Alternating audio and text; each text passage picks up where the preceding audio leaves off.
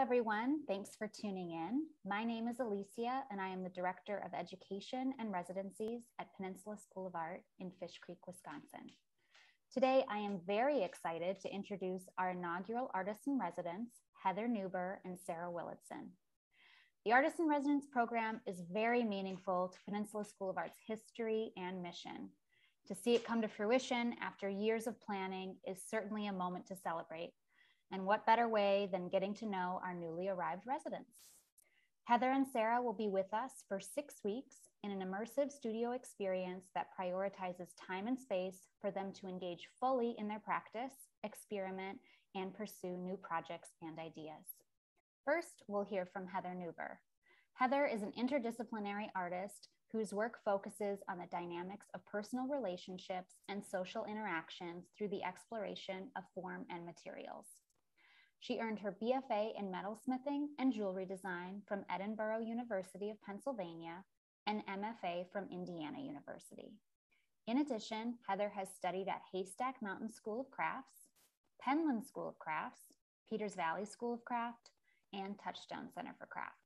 An avid instructor, she has taught multiple disciplines at Indianapolis Art Center and beyond. Hi, I'm Heather Nuber. I am an interdisciplinary artist living in the Twin Cities and very thankful to have this residency at the Peninsula School of Art. So thank you to all of the supporters of the school. Want to introduce you a little bit to my work. This was pretty early in my work, a series of work thinking about what we reveal or conceal about ourselves. And so I was making these forms and putting small quilts inside and leaving the details very hidden, mostly for the viewer, the wearer on the back. Thinking about like how close someone needs to be to us in order to see those details of ourselves or what we share with them. So this is some work that I'm actually hoping to revisit during this time. Later, I started really exploring different materials, steel, aluminum, building materials. My grandfather was a builder, and before his 100th birthday, I went in and raided his barn for materials and found formica and aluminum and copper and all sorts of different plastics and things, and started making work about our relationship. Previously, my work had really been influenced by my grandmother's aesthetic. And so now this was me starting to explore other relationships and dynamics. When I went off to grad school, I really started to explore sculpture and installation more. This piece was thinking about ideas of assimilation, how we try to mask ourselves or present ourselves to fit in, and how we fit in with the society or community around us. Installation, I was really drawn to the idea of responding to a space, responding to a community. I did a summer-long residency with the Birdsall Project in South Bend, Indiana, where I got to do a full installation in this massive industrial space, which was really exciting and pretty daunting, but I loved it. And I got to work with lots of different materials to tell the story. I was thinking about that community, the inequities within that community and stratification, and how there was a sense of isolation even within that community. I've continued to balance sculpture and jewelry, a lot of times working very sculpturally within the jewelry, they sort of have a communication back and forth between the two different bodies of work. While I'm here, I'm hoping to bring those two bodies of work closer together. So here in these pieces, I was thinking about the weight of a smile, the different kinds of smiles that we give as we're presenting to others. Sometimes they can be very weighted and heavy, sometimes light and airy or empty, other times really holding a burden or some baggage with them. For my thesis work, I was continuing to work on relational dynamics. This piece was about my father and how he presented the entire time he was ill. You would ask him how he's doing, and he would always say, "I'm doing okay, I'm doing okay." And thinking about what that cost him to, was it a positive or a negative for him?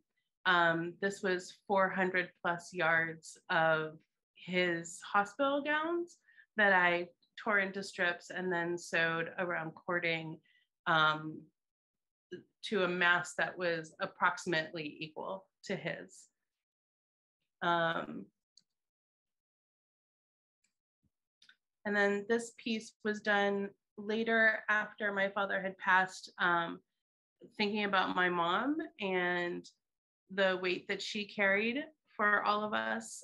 Using the same cording, I covered it with domestic fabrics, like tablecloths, and her sort of go-to coping was to make dinner, to make us feel at home, and how that played into our healing, but also helped her cope, but also like masked what was happening at the time.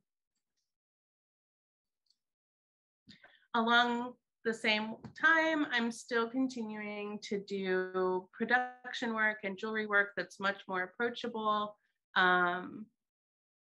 I use a lot of just simple line and forms in my jewelry, a lot of steel wire, but now I'm transitioning more into using some precious metals as well. Like this steel has some 14 karat gold solder on it.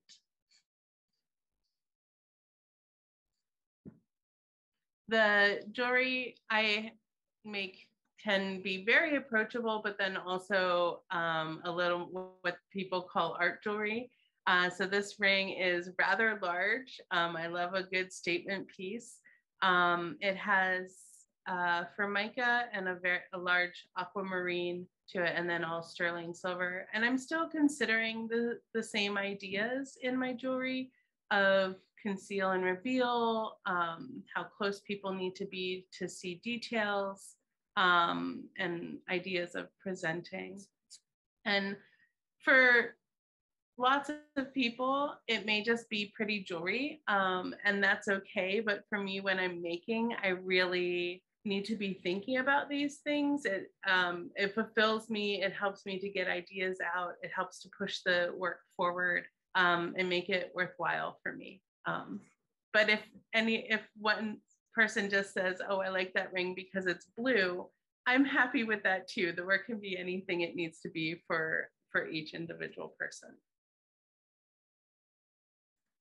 I started working in glass right before the pandemic, actually, about like 6 months or so beforehand, and started making wire forms and blowing the glass into it. I knew as soon as I got into the glass blowing that I wanted to combine metal and other materials with it. It was very freeing. It's a totally different kind of making. It's a bit of a group sport. It's very active, where I've been tinkering away in my studio, all by myself. Suddenly I'm in this community, moving around with other people and making. and really exploring. And I feel that dipping into other mediums just helps my work grow each time. I am sort of a collector of disciplines and materials. I love different materials and bringing them into my work. It helps me see the world in a different way and in new perspective. As I was making these pieces, I really thought about like the lens that we see the world through, our own experiences and individual lives have, colored our lenses in different ways. We've had different barriers that we've had to walk through or build around, and that affects how we see the world. And then I took a couple of these pieces and created the sculpture, A Shared Breath.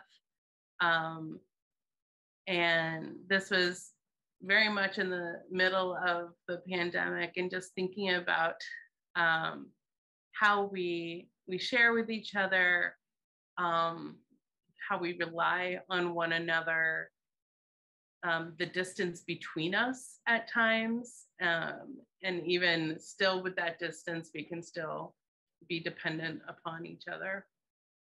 During this residency, I am really hoping to sort of meld my two studies together, bringing the elements of the jewelry making and elements of the sculpture together to make a new body of work, so that they aren't so separate. Continuing to think about community and relationships, and instead of where my work previously had been a lot about the separation between us, really want to focus more on what brings us together and how we can build together. So thank you. I hope to be able to see some of you before I leave, that you come and visit the studio and see the work that Sara and I are making. And again, thank you for this amazing opportunity. Thank you, Heather. Also in residence is Sara Willadsen. Working mainly with paint and various collage elements, Sara's work explores concepts of abstract spaces and objects guided by her surroundings. She earned her BA in Studio Art and Graphic Arts from Lakeland University, and MFA in Painting from Northern Illinois University. Sara's work has been featured in New American Paintings, frequent regional and national exhibitions, and permanent collections. She has participated in numerous residencies, including Studio 224 and Frank Juarez Gallery, among others. Sara works as a visual artist and graphic designer in Sheboygan, Wisconsin. Take it away, Sara. So thank you for inviting me here as one of the first artists in your residency program. I'm really excited to be here. So for this first image, I created this piece in 2018 for a solo show in Milwaukee.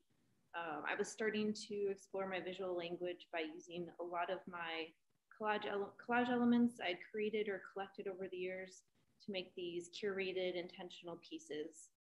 And these pieces required a lot of restraint, as I typically work on surfaces until the entire thing is covered. But this piece gives an organized, deconstructed view that can typically only be seen early on in my creative process. There's a really delicate balance to this that, while I really like the result, it was, like I said, it was very difficult for me to do, as I like to put layers and layers on my pieces. And this mixed media piece is comprised of many elements, found materials, laser cut shapes based on some found materials, various drawing and painting mediums. And I used all of these to create this space that feels contained and somewhat familiar to me. So much like the first piece I discussed, this one starts to combine my visual language with a more tactile medium. I learned a lot about materials while making this piece, and while it was still a struggle to keep things as simple as possible, I feel like this piece was really successful with showing my visual language in a more three-dimensional way. This piece is what I would call a soft piece that I constructed with wood, batting, canvas, and modeling paste. When I was in LA for a residency in 2015, I saw a painting done by a Japanese artist that was on a soft surface, and I really wanted to replicate that. So even though it's pretty difficult to work on at times, I like the challenge of working on a soft, non-traditional shape when collaging a paint. And this one I really focused on using a lot of dark colors, especially when it came to the collage material, as well as having a strong composition to show, to give a sense of space. And so I tend to work over some of my pieces after they've been completed after a couple of years. And this is one that I had also shown in a solo show in 2018 in Milwaukee. And I repurposed it in 2020. It's a wood panel that I had adhered some canvas to. And when I worked on this again in 2020, I only added a couple collage elements just to give it more of a sense of space and to show more of a foreground and a background.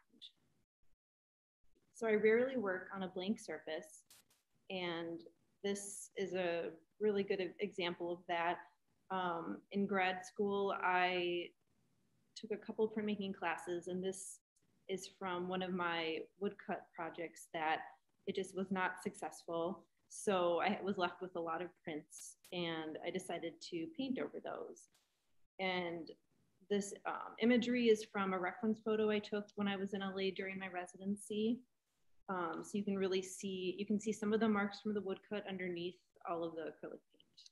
And similar to image 5, my goal with this piece was to collage over the existing canvas on panel with just one pass, while focusing on the composition and keeping the tones darker on the left, just to give more of a foreground, and then kind of lightening things up as it went to the right to give the impression of a background and to perceive these objects and structures in space. So this is one of the most difficult shapes I've ever worked with. My goal with this piece was to depict space while not overworking the surface, which I tend to do. And the title Snare 5 refers to the structure depicted and how difficult it would be to maneuver around this space.